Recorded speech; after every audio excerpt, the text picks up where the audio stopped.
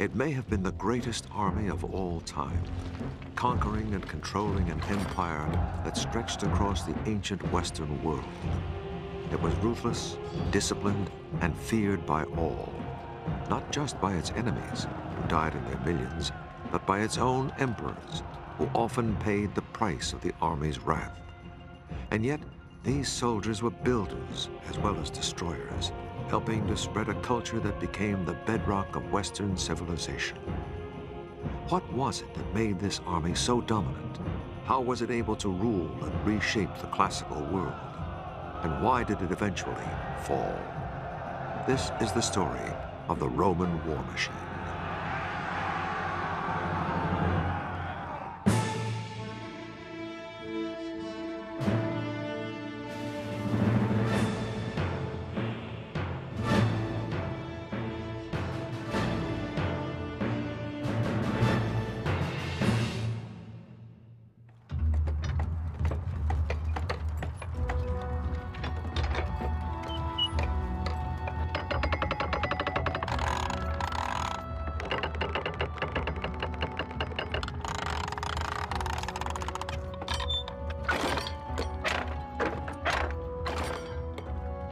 For any ancient people who refused Roman demands to surrender their town or city, weapons like these may have been among the last sights they witnessed on Earth.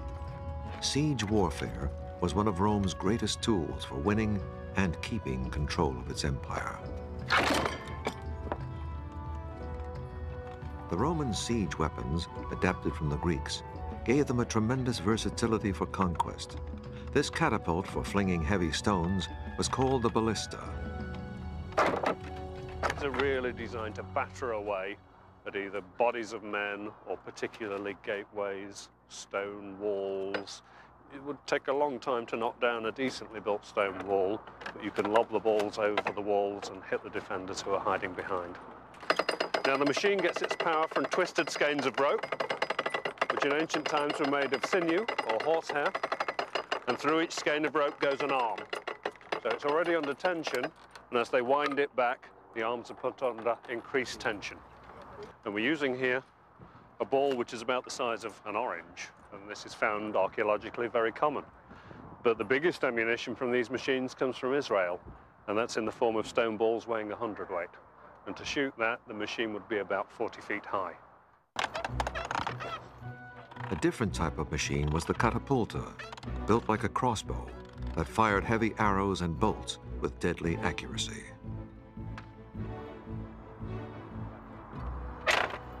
It's designed to shoot arrows, but an arrow far bigger than you could shoot with a handheld bow. And it's an arrow like this. It's heavy, it's got a large square-shaped tip, which would penetrate armor, penetrate shields, penetrate men. We know that when battering rams and siege towers were used, machines like this were positioned in them to give that covering fire as the machine moved towards the walls. And in field battles as well, these were very useful. The Romans had other siege weapons too. They used high timber towers on wheels, manned by archers to pick off enemy defenders. Other movable structures, like tin sheds, were used to protect soldiers operating heavy battering rams. When attacking fortified towns, Roman soldiers often used the tortoise formation, locking their shields to protect themselves against the hail of enemy fire that would rain down from the walls. With all these weapons and tactics, there was almost no town or city in the ancient world capable of resisting the Romans, and those who tried were inviting slaughter and destruction. Perhaps the two most famous Roman sieges both happened in what is now Israel. Judea, as it was known then, was conquered around the time of Jesus' birth, but the native Jews bitterly resented the Romans, whom they regarded as heathen. And when the Roman governor demanded money from the Jewish temple, open revolt broke out in 66 AD. After 3 years of fighting, the Romans finally surrounded the main Jewish stronghold of Jerusalem. It took the Romans another 4 months to break through the 3 city walls protecting the temple. Catapults hurled huge stones at the defenders. These large, dazzling white limestone blocks hurled in by the Romans to the city. And the besiegers had their own slang. When they saw one of these white stones coming, they would shout, "Here comes a baby!" And they'd all lie down in the hope that it would go across them and land safely. The Romans, becoming aware of this, actually blackened the white stones so that they wouldn't be so visible. Once the Romans broke through, they ran amok, killing thousands of citizens and selling the rest into slavery. Jewish holy relics were carried off to Rome to be paraded in triumph, and the temple was destroyed. If cities and communities in conquered areas quickly surrendered and came to terms with the Romans, they were generally pretty well treated. And in fact, their ruling classes were often given the Roman citizenship, sometimes very, very quickly, and could become quickly integrated into the Roman world. But people who continued to resist could expect very little mercy from the Roman state or the Roman army, and there were some cases where Roman behavior amounted virtually to genocide. The Romans later allowed the Jews to return to the temple site to mourn over the one remaining wall, hence the term Wailing Wall, and a tradition that continues today. Although the Jewish rebel cause was now hopeless, one band of zealots continued to hold out. They took over a fortress perched on a plateau, rising 1,300 feet above the Dead Sea Plain, south of Jerusalem. The fortress, called Masada, had been built 100 years before by King Herod in case of attack by the Egyptians. It seemed unassailable, and the 960 zealots dared the Romans to try. Masada is symbolic. It's important for the Romans because the elimination of this last resistance stands as a symbol that nothing will stand in front of the Roman Empire. There was no prospect of starving the place out anytime soon because Herod and his successors had put huge stores of food. There was plenty of water because Herod had constructed huge rain-fed cisterns inside the mountain that were fed during the winter rains. The only way to take Masada was by direct assault. The 10th Roman Legion, which had led the assault on Jerusalem, arrived at the foot of Masada in late 72 AD. The Roman force, with its auxiliaries and forced Jewish labor, totaled about 10,000. It began by building a wall, whose remains are still visible, that was 6 feet high and 3 miles long around the entire plateau, to let the rebels know there was no chance of escape. Unlike the rebels, who were well housed and supplied, the Romans were camped in a merciless desert, scorching by day and freezing at night. Supplies for their camps had to be brought in from the Jerusalem area, 16 tons of food a day and 5,000 gallons of water, about 400 donkey loads each day. But then, logistics were among the Romans' greatest skills. It's incredibly important, as was seen in the Gulf War, where millions of tons of equipment had to be moved in just so that the army could do its job. And the Romans were acutely aware of this, and their logistical organisation was really very good for the period, considering their limited technology. And of course, that is one of the main reasons they built all those roads, was to keep the army capable of moving and to keep it fed and supplied. Without these logistical skills, the Roman Empire couldn't have been maintained. Now the question for the 10th Legion was, how could it assault the summit? From nearly every angle, the 1,300-foot cliffs were just too steep. But there was one possibility on the western side, where the height was only 250 feet, with a rocky outcrop that gave the chance of building a ramp for the siege equipment. The Romans and their laborers began building the ramp, protected by movable sheds, and were given covering fire by archers and catapults. The Jewish defenders probably used slingshots in self-defense. This pile of slinging stones has been found on the site. Eventually, the Romans came to within 50 yards of the summit fortress. Just how long it took to build the ramp has been a subject of debate. The popular view is that the siege of Masada lasted for 2 or 3 years. I don't think there's any reason to think that the siege lasted more than 4 to 8 weeks. Most Roman sieges were fairly short. Siege of Jerusalem one of the most hardest fought of ancient times, took 4 months. Once the ramp was finished, the Romans used their battering ram to break through the outer wall. But that wasn't enough, because the defenders had built a second wall behind it, made of wood and earth that the battering ram could not budge.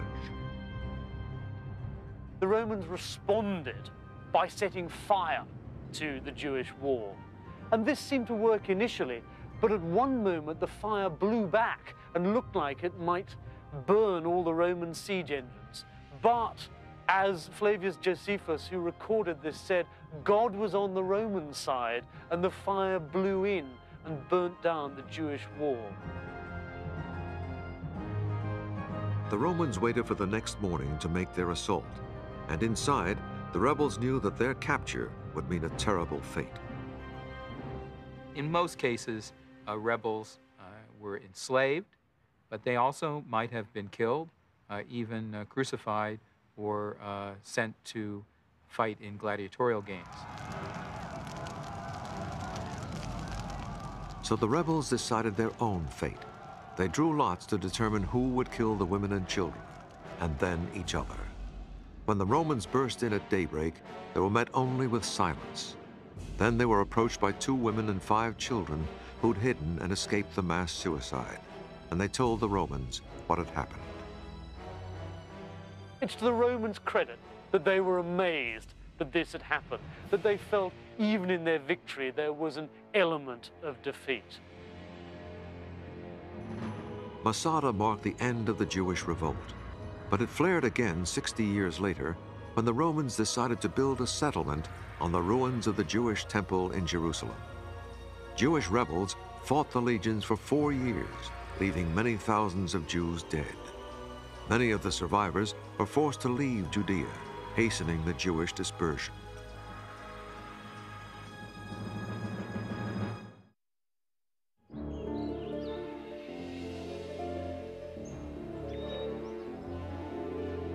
By the year 100 AD, the Roman Empire had been expanding for some 4 centuries, and under the Emperor Trajan, himself a general, the expansion continued. He annexed Dacia in modern Romania, plus Arabia and Armenia, and drove deep into present-day Iraq, reaching the Persian Gulf in 116 AD. But these new conquests stretched the Roman army to capacity. When Trajan died in 117 AD, he left another general, Hadrian, as his successor. But Hadrian quickly reversed the expansion policy, pulling out of Iraq and fixing the empire's borders. He had seen the human cost of that and how difficult it was for the Romans to expand any further into lands which were apparently more capable of resisting them. Hadrian did not just draw lines on a map. He had very visible boundaries built on the frontiers. In Germany, it was a 9-foot wooden palisade, now partly reconstructed on site, which ran for 350 miles between the Rhine River and the Danube as a control line against German tribes.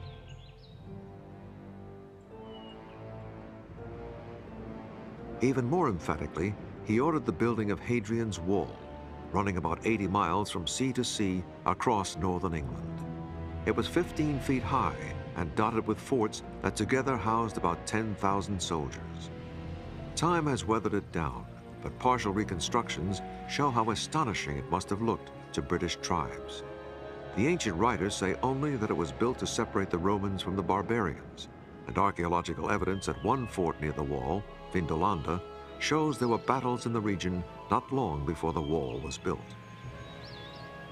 Romans had a lot of casualties, with commanding officers being killed. That's very unusual. And of course that, to a certain extent, gives a reason for building the wall. A lot of trouble, Hadrian puts it down, we'll make damn certain it doesn't happen again, build the wall.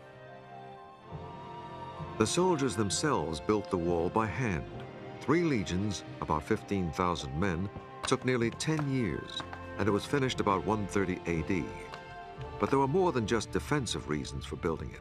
Many believe Hadrian was making a statement to his own generals, who enjoyed the Roman tradition of conquest and booty. Under Augustus, Virgil writes his poem saying, you know, the gods have given Rome an empire without end, an empire without end in time or space. And this Hadrian says, you know, we're not going to have big wars of conquest. We're not going to keep on extending the empire. This is it. This is the end. The wall, with its many gateways, also served as an economic barrier for collecting taxes on trade and preventing weapons dealing between local tribes.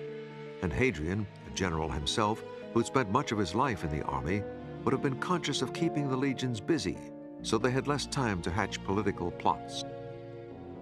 There's nothing more dangerous, I would have thought, than a highly trained killer with nothing to do. I mean, what is your soldier? He's a highly trained killer, paid by the state. And if you don't give him anything to do, you're asking for trouble. The wall might also be a monument to Hadrian's ego. He loved building on a grand scale and considered himself an expert on architecture. He personally helped to redesign the Pantheon in Rome. And Hadrian's own villa, just outside Rome, was so huge that it took 1,000 soldiers just to guard the perimeter. It covered 300 acres, twice the size of the city of Pompeii. While Hadrian's wall and other defensive barriers were strong symbols of the limits of the empire, they were not strict borderlines. The Roman army still controlled areas well beyond the physical frontiers. The Romans would patrol long distances beyond those frontiers and also had networks of spies and intelligence agents. They would expect to know of any possible threat to those frontier lines well in advance and could actually nip it in the bud. At Vindolanda, excavations have revealed a letter written by a Roman officer out on patrol, well beyond the official frontier. And he actually writes into our commanding officer saying that they've done their job. Should the men be dispersed back to their units, or should they all be brought back to Vindolanda? But the real point of his letter has got nothing to do with that. The real point of his letter is that the men have run out of their beer supplies. He's asked for more. They haven't come. Why not? Another way the Romans patrolled their many borders was with their navy. The remains of these Roman ships were found buried in the muddy banks of Germany's Rhine River in 1981 by construction workers laying the foundations for a hotel. Based on what was found and referring to Roman artworks, experts have built life-size replicas of Roman Navy ships at the Naval Museum in Mainz in Germany. The Romans largely used oared warships, galleys, and these were crewed actually not by slaves, as Ben-Hur has suggested, but actually by free sailors and marines. So a typical warship was actually quite small in the imperial period, maybe with a crew of not much more than 50, with its own individual officers and, of course, a captain. And a vessel like that would largely be used for maritime patrolling, keeping an eye on possible piracy and practices like that. The ship recreated here was 65 feet long, powered by 32 oarsmen, and sails when the wind was right, and was capable of going 12 miles an hour. It carried extra soldiers apart from the rowers and was used to patrol trouble spots along the Rhine. Rome had naval bases throughout the empire, using the ships mainly for troop transport and protecting trade. For much of the empire's history, the Romans did not need to fight great sea battles, because after Rome conquered Carthage and Egypt, there were no other sea powers left.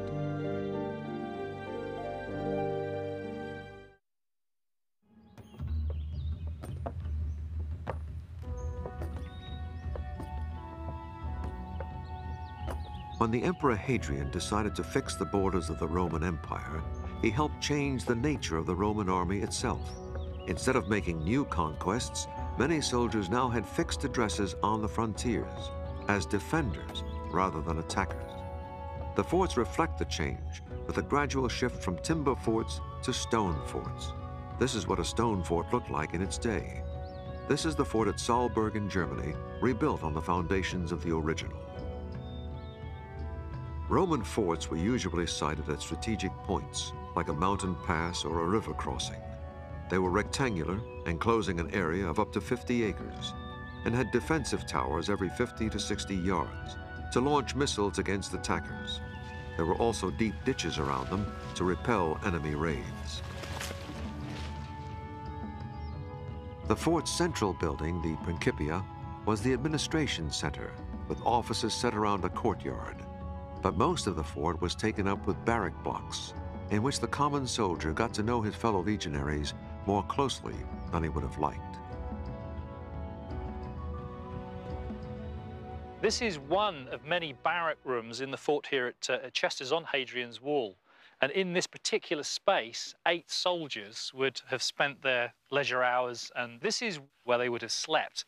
This whole area here would have been divided off by some kind of partition around about here. The room out at the front was probably where they kept all their equipment. So it was in an area like this that all of these soldiers actually had to eat and sleep.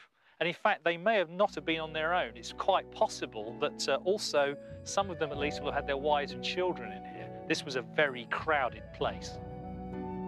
Living arrangements were much more civilized for the career officers, the centurions. In comparison to the spaces lived in by ordinary soldiers, a centurion had a whole house to himself. This large rectangular foundations here are the remains of one such centurion's house here at Chester's. And you can see there are a number of rooms. He had a separate living room, kitchen, storage facilities, bedroom. There was plenty of space for him and his family, his wife, his servants, all to live in together. And this actually reflects in stone the great difference in social standing between an ordinary soldier in one of these barrack rooms and a centurion. Centurions were paid at least 20 times as much as ordinary soldiers and had living accommodation appropriate to their standing.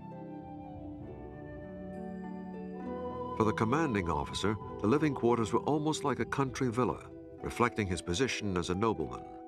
The example unearthed at Vindolanda Fort on Hadrian's Wall came with central heating.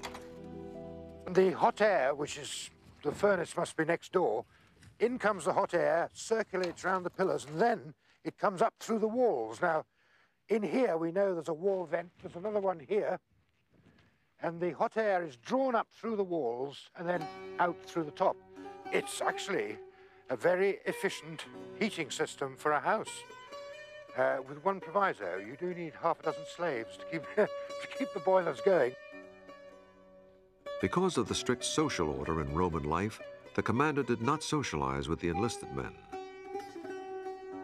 We've got the remains of the social diary of our commander Flavius Cerealis, covering a period of 2.5 years. And in that course of that time, he is giving quite a lot of dinner parties. Dinner parties for the governor of Britain when he comes here, dinner parties for fellow commanding officers, and once, rather nicely, a dinner party for his veterans, the soldiers who just recently retired. But there's no hint of all other ranks coming in and eating at the commander's table. The commander, unlike the common soldiers, was officially allowed to have his whole family live with him in the fort, and there is wonderful evidence of that. Here are the shoes of his wife, and it's so rare for us to be able to say that that little slipper belongs to Sulpicia Lepidina, wife of Flavius Cerealis. She has a very distinctive shoe size. Look at all these little indentations here. The shoe is stamped with the name of the maker, Lucius Ibutius Thales, and a sort of maple leaf stamped on it as well. And we've got several of her shoes, all the same little size. They have their 3 children with them there. And here's the little one's little boot. Now, that is a very expensive little boot. That's all hand-carved out of a single piece of leather. And he's even got his little studs in the bottom. And you can see how he's been going over on his heel, sort of dragging his typical small boy, I would think. Roman forts on the frontiers were like self-contained Roman towns. Almost every fort had a bathhouse, like this one excavated at Chester's on Hadrian's Wall. Romans were fanatical about bathing and hygiene, and their baths were an elaborate process. The soldiers also used the baths as a recreation area to relax away from the discipline of the fort. This bathhouse has been recreated at Xanten in Germany. We are in the bathhouse. Soldiers entered in this room, that's the changing room. They undressed and put their clothes in these boxes and went to the next room, to the bathroom. This is where they used to come first, to get clean. They put oil on their skin, and with this scraper, they took the oil off, they washed themselves, and they went into the bath. So this is the warm water bath. It was kept at the 100 degrees Fahrenheit by the furnace, which is next door. So people stayed in this warm water. After finishing, they went to the next bath, which is the cold bath. This is the cold bath, and Romans believed that it was good to take a cold bath to improve the blood circulation. So after finishing their bath in the cold water, they went to the club room.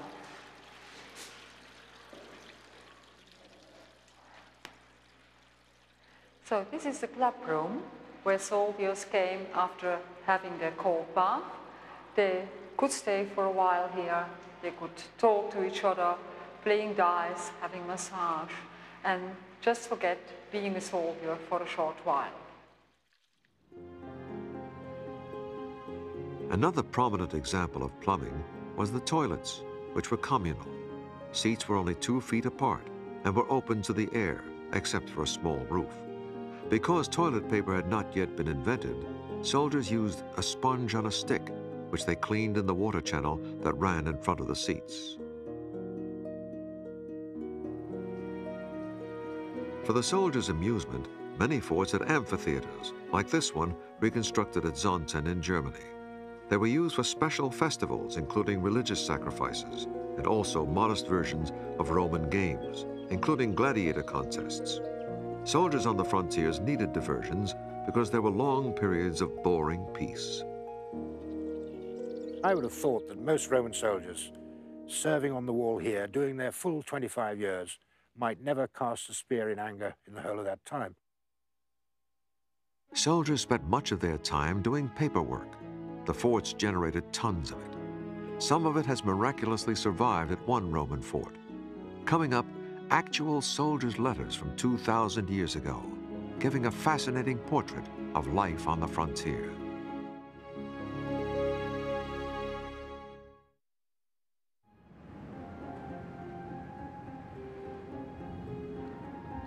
At a Roman fort in the north of England, archaeologists are discovering a treasure trove of personal items left by the troops, giving us an amazingly intimate portrait of the Roman soldier's life.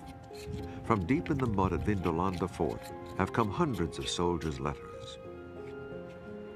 Here is an example of a document written in ink on specially prepared wood. It's either alder or birch, local wood that they've specially created these tablets for. We don't work from the originals at all. We work entirely from the infrared photographs because they show up so much more than you can see with the naked eye. Direct messages from the past. There's a lovely one, and that is from an officer, our commanding officer, a draft letter going out from here saying, "When I was with you, I left behind all my hunting nets. Please send them on to me, namely my special drag nets for swans, the small nets for thrushes," and so it goes on. This extraordinary letter coming in to a soldier saying, "I am sending you a parcel of some socks, 2 pairs of shoes," and then it said subligaria. Now, subligaria is a very rare word, and that had people thumbing through all the dictionaries. It does appear, I think, in a fairly rare poem of the poet Catullus. It's underpants. And much more than just letters have been found at Vindolanda. There are all sorts of weapons and evidence of how the soldiers used them. Often we pick up a thing like this, which is the skull of a Roman cattle, a cow or an oxen or something. It's been poleaxed. You can see the big indentation here. Someone has banged it like that. And then it's obviously been stuck on a pole and used for target practice. We have actually several of these. You can see where the Roman ballistas have gone boom, straight in.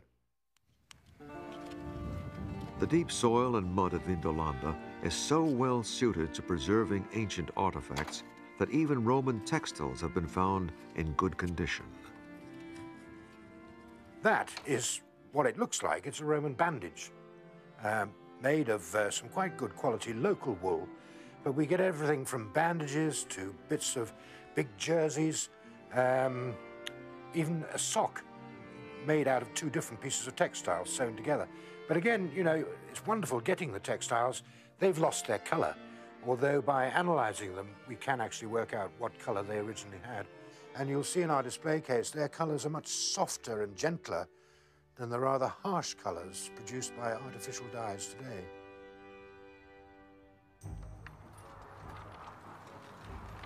Being a Roman soldier fighting against barbarians may have seemed a risky business, but in fact, Roman soldiers were more likely to reach the age of 40 than the average Roman male citizen. Soldiers were well housed and well trained, and had a better diet than many city dwellers. They were given daily rations of corn, wine, vinegar, and salt, plus vegetables, poultry, fish, and cheese whenever they were available.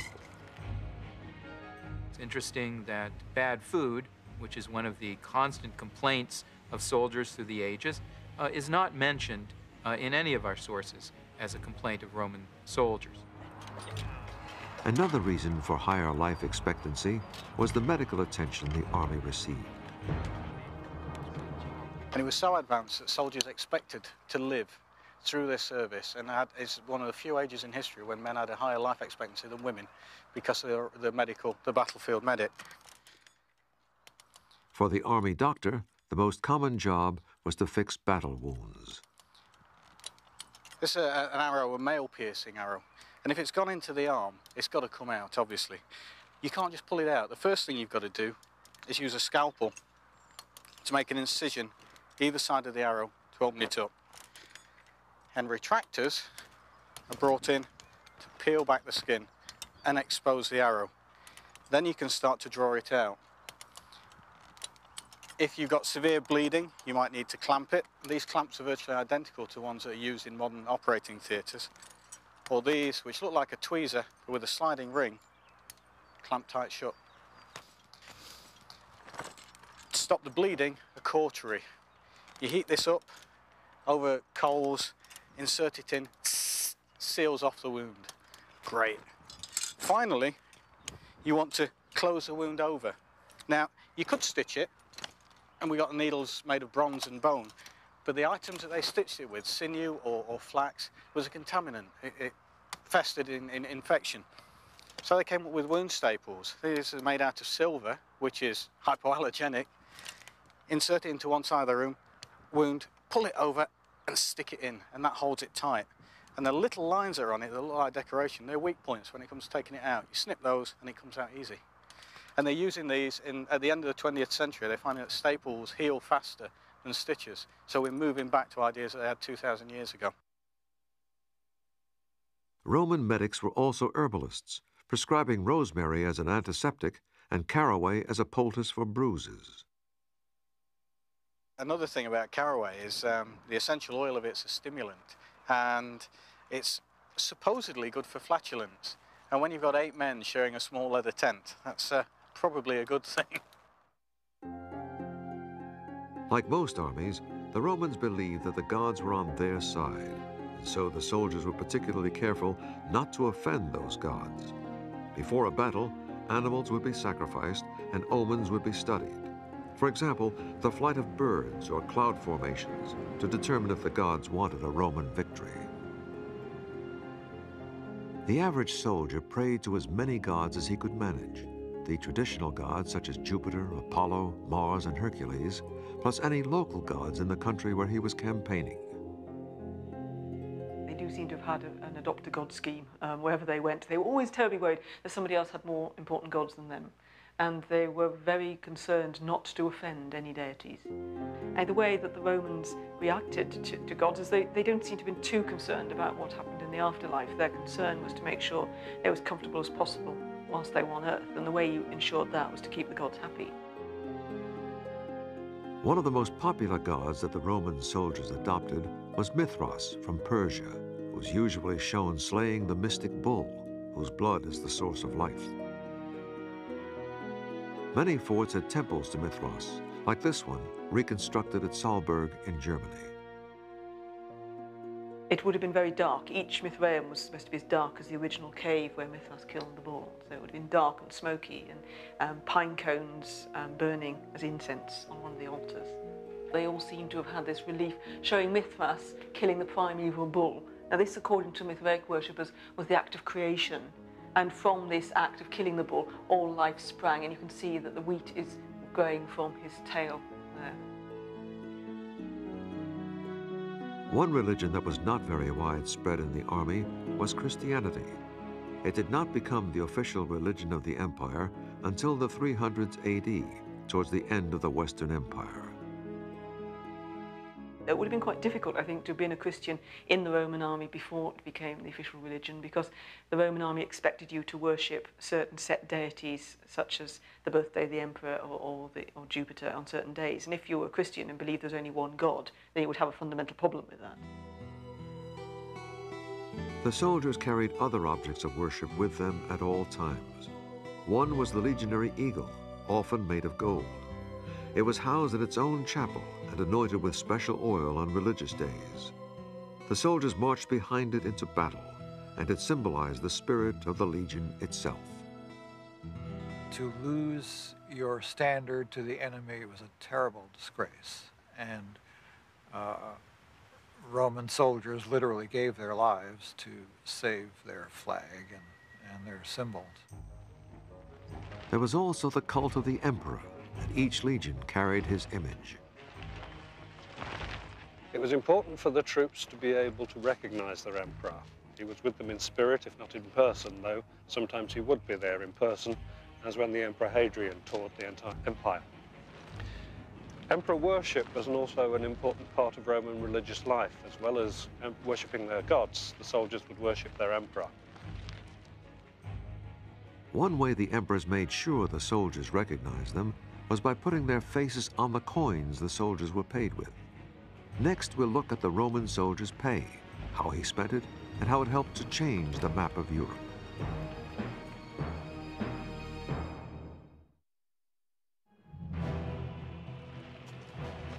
Roman soldiers had something that few other people in the ancient world ever had: regular pay. Legionaries were paid the equivalent of a middle-class salary plus annual bonuses from the emperors to try to ensure loyalty. To emphasize that point, the emperors put their own faces on the coins, like these found at Vindolanda Fort in northern England. There is a nice sestertius of the Emperor Trajan. Fairly normal coin on a find on many sites. It's all green and mouldy, but that is how Roman coins normally come out. But on a site like this, where we've got these rather special levels buried deep down, that is the same issue of coin coming from the early levels. I mean, you know, you'd think that was gold, but it's not. It's a nice, shiny bronze coin in excellent condition, no corrosion, nothing. The soldiers' savings were kept in special strong rooms at the forts, like this rare surviving example at Chester's Fort on Hadrian's Wall. It was an ancient mini version of Fort Knox. This was probably one of the safest places for money to be anywhere in the Roman province of Britain, because you've got 500 soldiers guarding it, and they're guarding a lot of their own money, because Roman soldiers had about a third of their pay kept back as a compulsory savings scheme. As well as compulsory savings, soldiers had deductions taken from their pay for food, clothes, weapons, and the burial club to pay for their tombstones. There were other deductions too. Fines for loss of equipment, buying that extra pepper to liven up the food, or indeed, if they're not feeling very well, buying some opium. I mean, we get opium on the tablets. The quartermaster is issuing it. We would like to think for medical purposes, but you never know. Because regular salaries were rare in ancient times, the Roman soldiers' pay was a magnet for local civilians wherever they went. Villages sprang up outside every fort. These are the remains of one such village outside Salzburg Fort in Germany. The town supplied the soldiers with food, alcohol, and entertainment, and there were always local women. Although soldiers were officially not allowed to marry until around 200 AD, when that law was changed, many soldiers kept unofficial wives and children in the towns next to the forts. This was tolerated because soldiers' sons often became new recruits. Some of the towns outlived the forts themselves and became great cities. Examples include Cologne and Bonn in Germany and York in England. It was in the civilian towns that many soldiers chose to live once they retired, moving just a few yards from inside the fort to outside. Sometimes towns were created by Rome as official colonies. The Roman government, as an act of policy, planted large numbers of veteran soldiers in a new city called a colony, colonia. And often these were actually converted military bases, so a military base directly becomes a city. Colonies were like little Romes, planted throughout the empire, a way of securing and Romanizing conquered territory while giving veterans a place to live. One example was Fréjus, now a modern city on the French Riviera, which served a double purpose, as a naval base and a colony founded by Augustus for veterans and civilians. It was the birthplace of the great Roman general Agricola, who helped conquer Britain. Fréjus was a colony for the 8th Legion, and evidence of that has been found in recent excavations. This cheekpiece of an iron helmet of the early 1st century AD. It is the protection of the right cheek of a helmet. And it's a very unusual find, especially in France, because on the Roman camps, the soldiers were very careful with their weapons. They didn't lose them. Fréjus had all the trappings of a Roman town, including an amphitheater holding 12,000 spectators, which is still used today for bullfights. It also had an aqueduct, probably built by the soldiers. These pillars supported a water channel that gradually sloped down to Fréjus from a mountain source 25 miles away. Roman engineers calculated the precise slope needed for the aqueduct, and then soldiers were brought in to do the heavy work of building. To build the water channel, the Romans used a technique builders still use today. They built a wooden mold, then filled it with concrete. They just had to put some planks here inside the channel, and then they had the mold, internal mold for it, and then they could pour the concrete between the two parts, just as we do now with the concrete. You know, the Romans used the concrete in the same way as we do. The building skills of the army helped to change the face of the empire. Soldiers built not only military structures like forts and Hadrian's Wall, but also had a hand in some of the many beautiful and enduring civilian works right across Europe and the Middle East that helped put Rome's particular stamp on its hard-won territories. For the Romans, however, spreading their civilization carried unexpected dangers. It made the empire an inviting target for those living outside the borders, and would lead to invasion by envious barbarians that would eventually bring the empire to its knees.